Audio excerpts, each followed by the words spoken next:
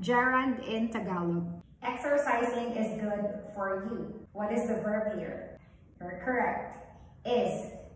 And this is a linking verb, right? It tells what the subject is. So, what is the subject in the sentence? Tama. Exercising. Exercising is an example of a gerund. It is a verb in ing form that works like a noun. So, how do we form a gerund in Tagalog? Pag plus e plus ehersisyo. Exercising in Tagalog is pag-e-ehersisyo. Exercising is good for you.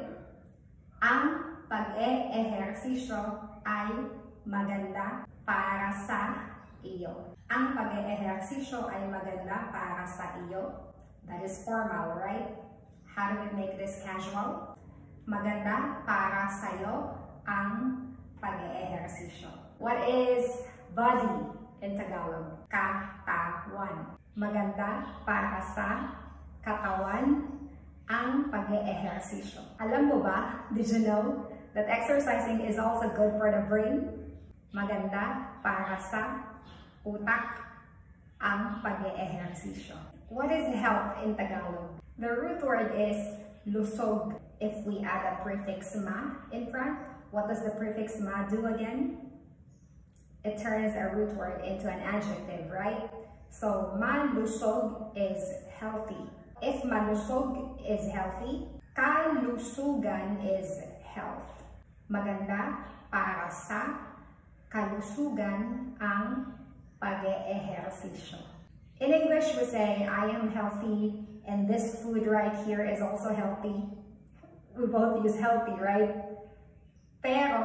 But in Tagalog, malusog is only used for living things, like for a person, for animals. Malusog siya. He or she is healthy. Malusog ang aso ko. My dog is healthy. Sustansya is for non-living things, such as food. Sustansya is the root word. This can also be a noun, which means nutrients. With the prefix masustansya, nutritious. I am healthy because I eat nutritious food. Malusog ako kasi kumakain ako ng mga masusustansyang pagkain. Ang pagkain ng mga masusustansyang pagkain ay maganda para sa katawan. So guys, what did you notice here? The word pagkain does not only mean food. This can also be a gerund, eating. Just like earlier, pag-e-ehersisyo, exercising. Pagkain, eating. Now, what did you notice? With pag-e-ehersisyo, we double the first syllable of the root word. But with pagkain, we did not double. Why is that? For nagma group, there is a repetition of the first syllable. For verbs, it will just be pag plus the root word. No repetition. Ang pagkain ng gulay at prutas araw-araw ay maganda sa katawan. Eating fruits and vegetables every day is good for the body. Let's see if you can guess drinking. What is drink? Inom. Pag plus inom equals pag-inom. Drinking. Drinking this juice every day has helped me lessen my dysmenorrhea because I always have that every month. So, ang pag-inom ng juice na ito ay nakakatulong sa dysmenorrhea. Dysmenorrhea in Tagalog is sakit sa puson. But we will have another lesson about that, how to say it hurts in Tagalog. Anong hilig mo? What is your hobby? Ako? Pagbabasa. Pagbabasa ang hilig ko. Reading is my hobby. Pagsusulat. Sulat, write. Pagsusulat ng libro ang hilig ko. Writing a book is my hobby. Ang hilig ko ay pagtuturo.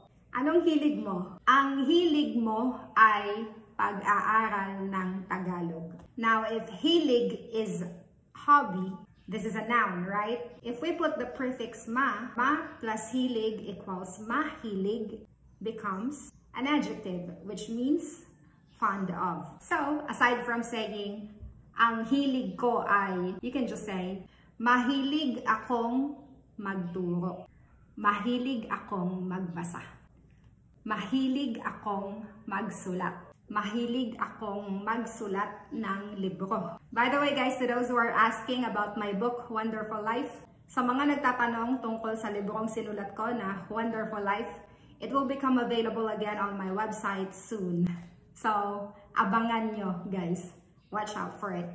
Ang hilig ko ay pagkanta. My hobby is singing. Mahilig akong kumanta. I love singing. Kanta is an verb. Therefore, it will just be pagkanta. No repetition. Ang hilig mo ay pag-aaral ng Tagalog. Mahilig kang mag-aral ng Tagalog. You love learning Tagalog or you love studying Tagalog. May nagbebenta ng taho. Someone selling taho. Ang pagbabasa araw-araw ay maganda. Reading every day is good. Ang pag-aaral ng Tagalog araw-araw ay maganda para sa'yo. Studying Tagalog every day is good for you. Ang pagkanta ay nakakatuwa. Tuwa is joy or happiness. So, ang pagkanta ay nakakatuwa. Singing makes someone happy. How do we say come and go? Punta. Is it a nagmag or verb? It's an verb. Going to the Philippines is what I want to do every December. Because it's an verb, no repetition. It's just the prefix pag plus punta. Pagpunta. Ang pagpunta sa Pilipinas ay ang gusto kong gawin tuwing Disyembre. As a review, in this lesson, we have talked about gerund. A gerund is a verb that ends in ing that works like a noun. Singing, dancing, writing. Number 2, we only covered the 2 groups of verbs here. For nagma group, there is a repetition of the first syllable. Pag-eehersisyo, pagbabasa, pag-aaral. But for verbs, there is no repetition of the first syllable. Pagkain, pag-inom. I did not include the nama group of a verb because that has a different affix. We will cover that on the next lesson. There you have it, gerund in Tagalog. This is Dara from Tutor of Manila. Follow me for more.